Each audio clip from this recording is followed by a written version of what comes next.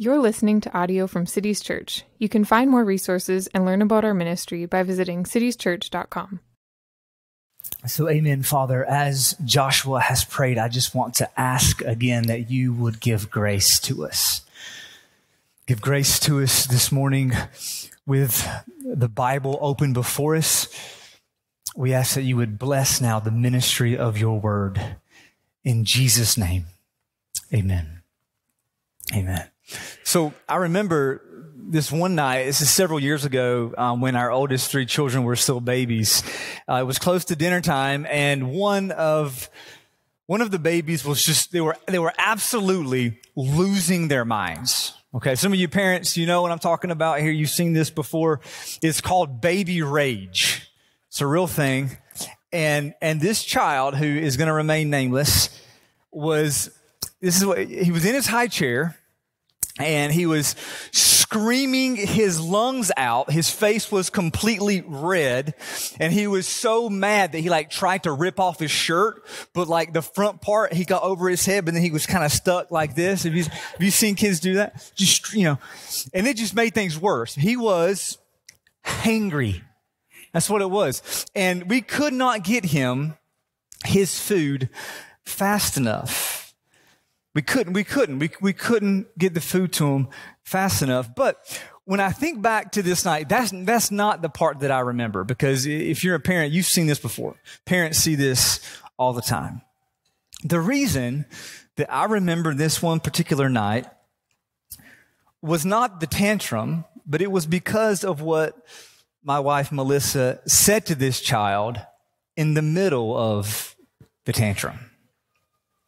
So he was upset, and he was loud, and he was convulsing, right, in anger. And she knelt down by his high chair, and she made eye contact with him. This was back when we still had patience. And she was looking at him. This is what she said to him. Right in the middle of his tantrum. She looked at him, and she said, "Buddy, have I ever not fed you?" I just thought, that is the perfect question. It's the perfect, it put everything in perspective. How many times have my wife fed her children? You could do the math, right? Just take the number of days that they have been alive and multiply that by the number of times they eat each day. Even back then, this is 7 years ago, that was a high number. The number has only gotten higher.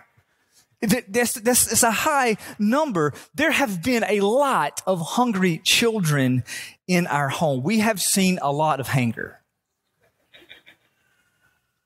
But the question is just so perfect. The question is, have I ever not fed you? It's the perfect question, and it gets right at the heart of our passage today. You know where I'm going with this here in Exodus 16. In Exodus chapter 16, the people of Israel are hangry. Israel, at this point, you could call them an infant nation. They're just 1 month removed from being rescued in Egypt. And as a 1-month-old nation, you could say this is a great time for a lesson. And there's a broad theme going on here in this passage. I want to go ahead and just tell you what it is up front. We've seen this before. We're going to see this again. This is kind of like a key theme in the Old Testament, but it's really front and center here in Exodus 16. Here's the theme I want you to see. It's number 1, the theme of human sinfulness. And number 2, the theme of God's provision. So human sinfulness and God's provision. That's kind of the twofold theme we see here. On one hand, over here, we see how people are. They sin. And then on the other hand, over here, we see how God is. He gives. Human sinfulness, God's provision. That's the main message overall. And what I want us to do for the sermon is just look at how Exodus 16 shows us 3 ways each of how this works out, okay? We're going to see 3 ways, 3 examples of human sinfulness. And then we're going to see three ways, 3 examples of God's provision. So you can say it this way. There's the bad news, and there's the good news. Human sinfulness here, God's provision here. And we're going to start over here. bad news first, okay? I want to show you 3 ways that we see human sinfulness in Exodus 16, okay? Over here. How do we see it? All right, let's get there. Look first at verse 2. All right? This is under the banner of human sinfulness. Verse 2. And the whole congregation of the people of Israel grumbled against Moses and Aaron in the wilderness.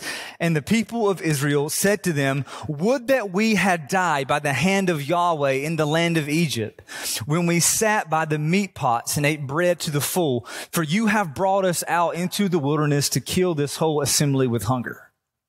Now, this is not the first time we've seen something like this from Israel. This is actually the fourth time we've seen this. There are 3 times before. Remember way back in chapter 5, when the people of Israel had to make bricks without straw, they blamed Moses for it, and they were very upset with him. Second time we see it is when, just recently, they're at the edge of the Red Sea. Pharaoh and his army are coming after Israel, and Israel is terrified. And so they blame Moses, and they say, basically, Moses, what have you done?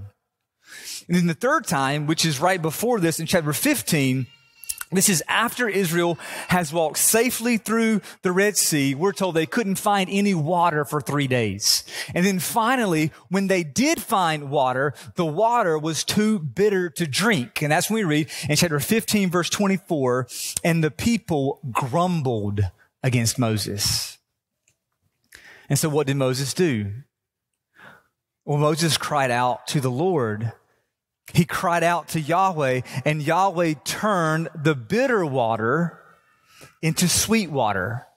Yahweh worked a miracle. He made the undrinkable water into drinkable water. He worked a miracle to provide for his people. And that's when we read in verse 25 that this whole thing was a test.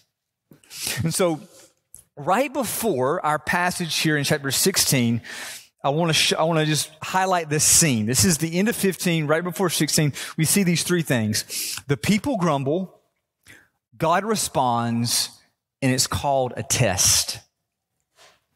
The people had a need that was met by God's provision, and it was meant to be a statute for Israel. This is something that Israel is supposed to remember and follow. Hey, if we listen to Yahweh, everybody, hey, if we listen to him, if we listen to God, if we trust him, he's going to take care of us. And chapter 15 ends with the people of Israel encamped around 12 springs of water and 70 palm trees. See? Trust him. That's what this is saying. Trust him. He will provide for us. Just trust him. It's that simple, Israel. Just trust him. It's easy, right? Well, chapter 16 starts, and it's the exact same pattern over again. The people again grumble. They grumble again, just like they did in chapter 15. And again, God responds with provision, and once again is called a test in verse 4. Then Yahweh said to Moses, behold, I am about to rain bread from heaven for you, and the people shall go out and gather a day's portion every day, that I may test them whether they will walk in my law or not. Again, people grumble. God responds. It's a test. Now, what kind of test is this? This is the second time we've seen this word test. What does it mean? Well, think about this test like an experiment, basically. The purpose in verse 4 is to find out whether Israel will walk in God's law or not. That's the same idea in chapter 15, verse 26. The question there is whether Israel will give ear to God's commandments. Now, what's fascinating about this is that up to this point in the Bible, there have been no laws or commandments. This is before Mount Sinai. This is before God gives the law. And so this test is a kind of testing Israel out. Are they going to handle commandments and such? Like, are they going to be able to follow Yahweh? Are they inclined to listen to him? That's the test. And here's the thing with the test. The results of this test are not really for God, okay? Because He knows how this is going to go down, right? God is not surprised by anything. The results of this test are also not for Israel. There is no evidence in this passage that Israel has any self-awareness. The results of the test are for us. This testing of Israel is for the readers of this story. It's so that we may see Israel's sin. This is for us so that we would see the reality of human sinfulness right here. How then? How do we see it? Well, first we see it in the grumbling. So human sinfulness, number one, the people of Israel grumble against God. Y'all know what grumbling is? You guys know what it's one of those words in English that kind of sounds like what it means. Think about that. You going to try it? Say grumble out loud. Look at your neighbor. Say grumble. Grumble. See, you can't say it and smile. You can't say the word with a smile on your face. I tried. You can't. The word kind of sounds like what it is. And it's actually, in English, it's a great translation of the Hebrew verb, because the original word means to complain about something in an accusatory sense. It means to decry a situation, but not just decry it. It's to decry it and blame somebody for it. That's what it means to grumble. Grumbling is not the same thing as groaning. And this needs to be said, okay? Because back in chapter 2, the whole reason that God even called Moses to begin with is because he heard the groaning of Israel. God heard their suffering. That's groaning. Grumbling is different. Grumbling is always depicted as a symptom of unbelief. Every time this word for grumbling is used in the Bible, it's negative. Every time. So see, we might groan because we're hurt, but we grumble because we're angry. We groan because we need God's help in our hardship.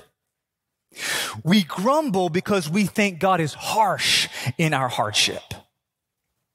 We groan because we know God can change things.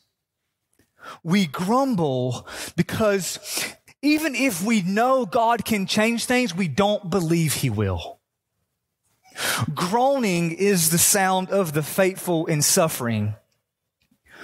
Grumbling is the sound of the cynic spewing their pessimism. So how are you doing with that? How are we doing with that? In your situation, like whatever affliction you're dealing with, are you groaning or are you grumbling? The people of Israel grumbled. And it wasn't just that they were hangry. It's because they did not trust Yahweh. Even after everything that Yahweh had done, He had rescued Israel from Egypt by great signs and wonders. He had defied nature by dividing the Red Sea in two. He provided water by a miracle when the people were hungry, but still they did not trust Him. They grumbled. And Moses tells us, he's clear in verse 8 that their grumbling was not against him, not against Aaron. Their grumbling is against Yahweh. Within a month of walking through the Red Sea and seeing the bodies of their enemies scattered along the shoreline, Israel is already shaking their fist at God, which is never okay. Never okay. The grumbling shows their sinfulness. Their grumbling shows their sinfulness. Now, the second way we see the sinfulness here, this is number 2. The people of Israel embellished their memory of Egypt. Notice verse 3 again. In their grumbling, they said, "Would that we had died by the hand of Yahweh in the land of Egypt when we sat by the meat pots and ate bread to the full." You see what they're doing here? They're making a valuation. They are comparing their current situation as a rescued people to their past situation as an enslaved people, and they are saying that the slavery was better. Because back then, when they were slaves, like just a couple months before this, back then, they sat by meat pots and ate bread to the full, which I think is completely bogus. We've already read what it was like in Egypt. At the end of chapter 2, again, remember, we're told that the people were so oppressed that they cried out to God for help. Their taskmasters were so vicious. They placed impossible labor demands on the men. Their sons, the sons of Israel, were being ripped from the arms of mothers and thrown into the Nile River. The people of Israel were slaves subjected to genocide. The Egyptians were hunting to kill their children. But here in chapter 16, when they remember Egypt, they sat by meat pots and ate bread to the full. What? According to chapter 16 here, Israel used to live it up in Egypt. This is completely delusional. They're delusional. But we can understand why they're thinking this way, right? They're just really hungry. They're thinking this way. This is what's going on here. They're thinking this way because their situation is difficult. This new life of freedom is so much harder than they thought it would be, and so they just want to go back. You ever want to go back? Like, because, you've been set free in Christ. You're set free, but life is still hard. Things are still hard, and maybe you think you were just better off before. Maybe you think things were better before Jesus rescued me. Do you ever want to go back? I'm just going to level with you here, okay? Nostalgia in the midst of hardship is a fool's errand. When you're following Jesus in the middle of difficulty, your memory of the past before Jesus is unreliable. Things were not as good as you think they were. Those meat pots that you remember, it's a mirage. Don't fall for it. Don't fall for it. Israel is lying to themselves here. They're lying to themselves. It's another way that we see human sinfulness. Here's the third way. The people of Israel underestimated God's provision. This part comes through in how they responded to God's instructions about the manna. Okay, this is where we see the test. Can Israel walk in God's law or not? Well, this is what God said, okay? He's going to provide meat and bread, evening quail and morning manna. And this is how the people are supposed to gather it, okay? 6 days of the week, they're supposed to gather just what they need for that day. They go out and they gather as much as they want to eat just for that day, but they must not save any of it for the next day. Then on the 6th day, they're supposed to gather twice as much on that day because the 7th day, the next day is Sabbath, and they're not supposed to do any work, any gathering on the Sabbath. It's very clear instructions that God gives here, very straightforward. Now, how does Israel do with that? Okay, this is the test. How do they do? Verse 19. Moses said to him, "Let no one leave any of it over till morning." But they did not listen to Moses. Some left part of it till the morning, and it bred worms and stank, and Moses was angry with them. So, okay, that didn't go well. They didn't get that part. Okay. What about the seventh day? What about the Sabbath instructions? Verse 25. Moses said, eat it today, for today is the Sabbath to Yahweh. Today you will not find it in the field. 6 days you shall gather it, but on the seventh day, which is Sabbath, there will be none. Verse 27. On the seventh day, some of the people went out to gather, but they found none. And Moses is angry here in verse 28. The people don't listen.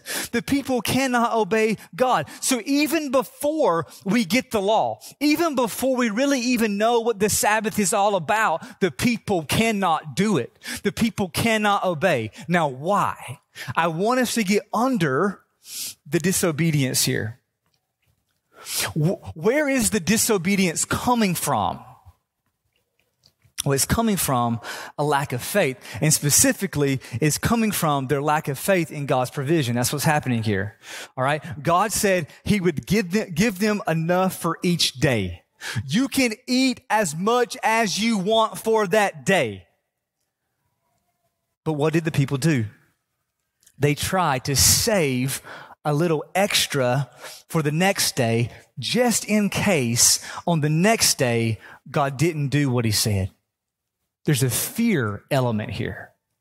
The people are guarding themselves against God being a liar. I know God said he'd give us what we need, but he might not come through, so let's shove some biscuits in our pockets. That's what they're doing here. And then on the seventh day, when God said there would be no manna, some of the people went out and looked for manna anyway. Again, I think because of fear. This is FOMO. Okay? Like, hey, I know God said this time there wouldn't be any bread, but I saw the Joneses out early this morning, and we might be missing something here. The bottom line is that they cannot trust God. They do not trust God. They have underestimated his provision. And really what they've done, they've dishonored him by their lack of faith. I mean, again, have they not seen what he can do? We're supposed to ask this question. We read this passage. We're supposed to say, wait, have they not seen the power of Yahweh? Of course they have. But Israel's response just certifies the depths of human sinfulness. The depths of human sinfulness. So what does God do? What does he do? That's over here. God's provision. How do we see God's provision? Number one, we see God's provision in that he provides when there seems no way. And this is in the manna. We see this in the manna. Yahweh tells Moses in verse 8 that he's going to send manna, and then we actually see it happen in verse 13. Verse 13, in the evening, quail came up and covered the camp, and in the morning, dew lay around the camp. And when the dew had gone up, there was on the face of the wilderness a fine flake-like thing, fine as frost on the ground. Then verse 31 tells us that it was like coriander seed, white, and the taste of it was like wafers made with honey. Imagine pie crust for a minute, okay? Because some of you are going to eat some pie this week. I am.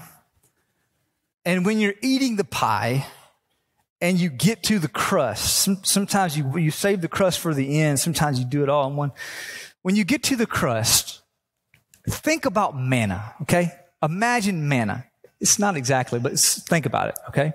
Imagine it as manna, and imagine that this stuff, this delicious pie crust, appears every single morning on the ground by sheer miracle. Every day you wake up, there's pie everywhere. Imagine it. Just think about that. That's what happened here, okay? Got to use your imagination, okay?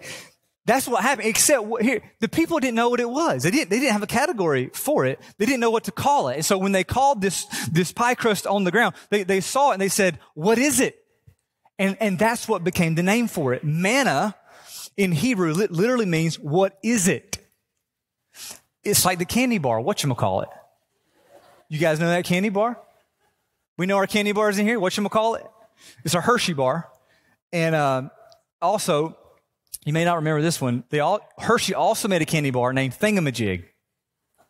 They discontinued it. Didn't work. But whatchamacallit, Thingamajig. The same name concept is used here for manna. What is it? Every morning they wake up, they go outside. What is it? It's on the ground. The name is meant to convey the miraculous nature of God's provision. That's the point. The name makes sense when we realize that these people are in the desert, and you don't get bread in the desert. Nobody gets to bake bread in the desert because it's the desert. But this bread is from heaven. Every morning, the people of Israel wake up, and what is it? It's all over the ground just because God gives it. Bread on the ground for you is free for the taking. Every day, wake up. There's bread on the ground for you. Take as much as you want. Eat as much as you want. Because God gave it. That's manna. And here's the lesson for us. It's that it doesn't really matter where you are. It doesn't matter where you are. It doesn't matter how dry the ground might be. It doesn't matter how impossible the situation feels. Yahweh provides when there seems no way. He provides when there seems no way. And the provision here has the exact same purpose as every miracle that Yahweh has done for Israel. Verse 7, it is so Israel will see the glory of Yahweh. Verse 12, when Israel eats this bread, then you shall know. Then you shall know. If you haven't gotten the message yet, then you shall know when you eat the bread that I am Yahweh your God, the God who makes something out of nothing, the God who calls into existence things that do not exist. Do you know that the God who feeds you is the God who created the universe with his words? That's what the man is about. And what he gives, the bread he provides, is always going to be enough. That's the second thing that we see here. And this is important when it comes to God's provision. Number two, over here in God's provision, God provides enough for his people. Look at verse 17. This is after the manna appears. God commanded, verse 17, gather of it each one of you as much as he can eat. For you shall take an omer according to the number of the persons that each of you has in his tent. That means this is not an every man for himself sort of thing, but this is a household thing. Get enough food for you and your whole household. Look at verse 18. But when they measured it with an omer, whoever gathered much had nothing left over, and whoever gathered little had no lack. Each of them gathered as much as he could eat. So everybody here, this is what Moses is saying. Everybody got exactly what they wanted. Nobody was left hungry, and nobody ate too much. Yahweh provided enough for his people with glorious precision. We've seen that. And it wasn't, this is important too, it wasn't measured by amounts and numbers. It was measured by the contentment of his people. Some of the people had small appetites and small families. Some of the people had large appetites.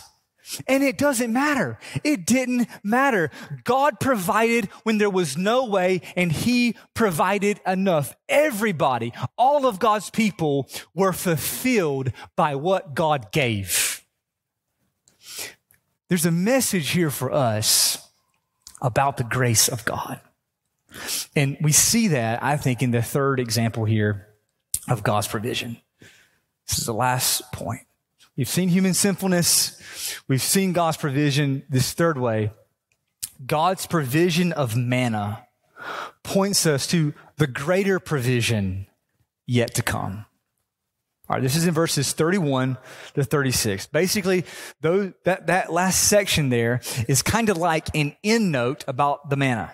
Okay, God gives instructions to Moses about a way for Israel to remember the manna for generations to come. Already, manna has this like legacy component to it. Future generations of God's people are supposed to learn something from this manna, which means this manna is not only about food for Israel in the desert.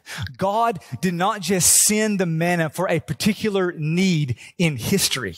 Instead, God sent the manna to Israel way back then to tell us something about himself today. All right? That's what's happening here. The manna was for us. We can already see this in the Old Testament, okay? Just 4 decades after Exodus 16, Moses is almost done in his leadership of the people. And this is what Moses says to Israel in Deuteronomy chapter 8. 4 decades after Exodus 16, Moses says, "And you shall remember the whole way that Yahweh your God has led you these 40 years in the wilderness, that he might humble you, testing you to know what was in your heart, whether you would keep his commandments or not. And he humbled you and let you hunger and fed you with manna, which you did not know, nor did your fathers know, that he might make you know that man does not live by bread alone, but man lives by every word that comes from the mouth of Yahweh." So the bread is not really about the bread, see? The bread is about the self-giving grace of God.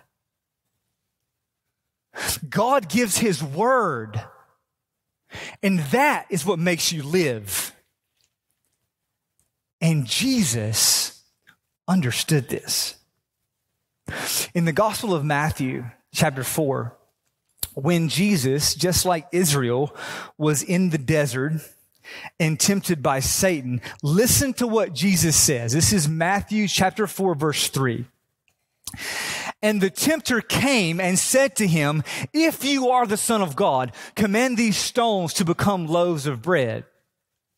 But see, Jesus knew it's not about the bread. So then what does Jesus say to the devil? He quotes Moses. Jesus quotes Moses. He says, "It is written, man shall not live by bread alone, but by every word that comes from the mouth of God." The bread is about the self-giving grace of God. It's about his word. And Jesus understands this because Jesus is the word. Jesus is the self-giving grace of God. Jesus is the true bread. And we know this because Jesus tells us this. In the Gospel of John, chapter 6, after Jesus, he's fed the 5,000, he's teaching a crowd of Jewish people, and they wanted to see him work another miracle. They wanted to see a miracle. This is what they said. They said, "What sign do you do that we may see and believe you? What work do you perform? Our fathers ate manna in the wilderness. As it is written, he gave them bread from heaven to eat." See, they wanted Jesus to give them more bread like Moses did. That's what they want. But then Jesus said to them,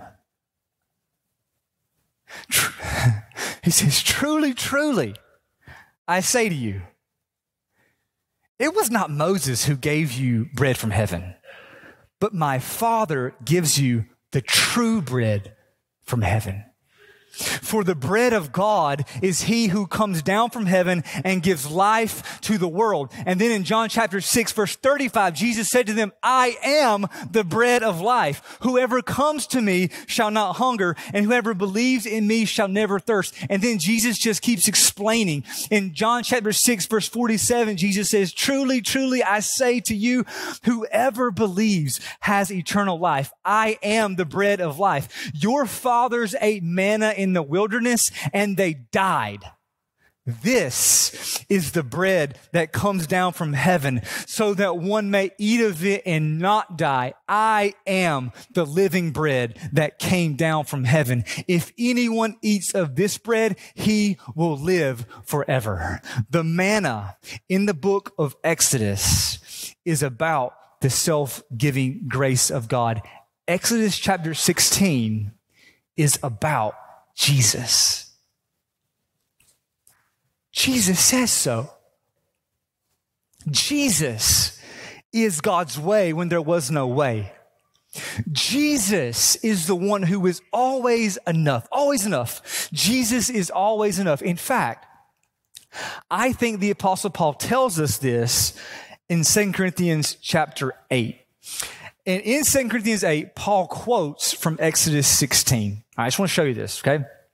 For context, in 2 Corinthians, Paul has been raising financial support for the church in Jerusalem. The saints there were impoverished and burdened. And so Paul has been taking a collection for them from other churches, including now the church of Corinth. And so Paul, he wants the Corinthians to be generous like the Macedonians were. That's what he says. And Paul grounds all of this in 2 Corinthians chapter 8, verse 9. He grounds all of this in the grace of Jesus. This is what Paul says. He says, for you know the grace of our Lord Jesus Christ, that though he was rich, yet for your sake became poor, so that you in his poverty might become rich. And then Paul draws out a fascinating application. It has to do with abundance and need. Paul doesn't want anyone to be burdened. But because Jerusalem had a need and Corinth had an abundance, Corinth can help supply for Jerusalem's need.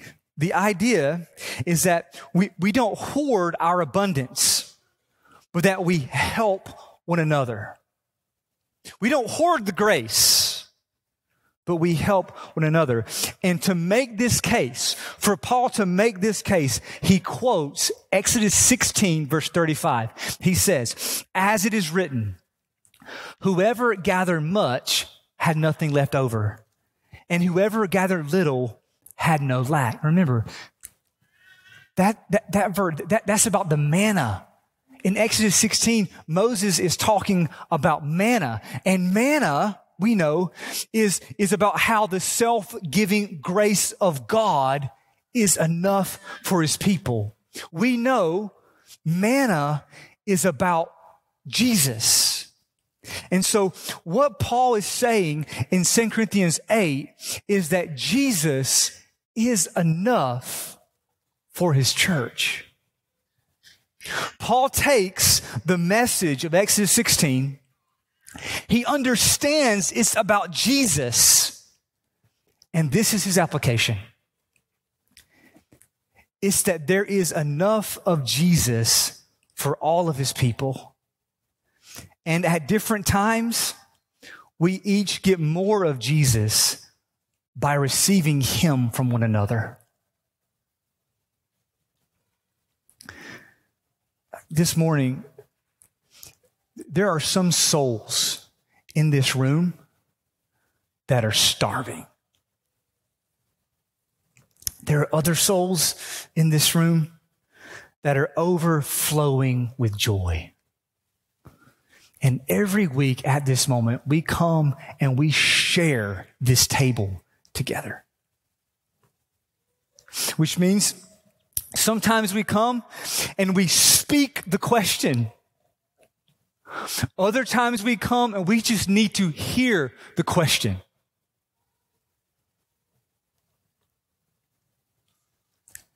Has he ever not fed you? Church, has he ever not fed you?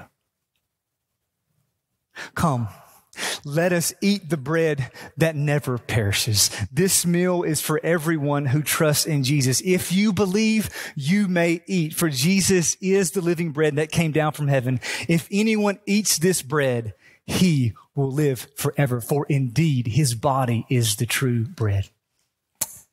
Now it's our joy to serve you.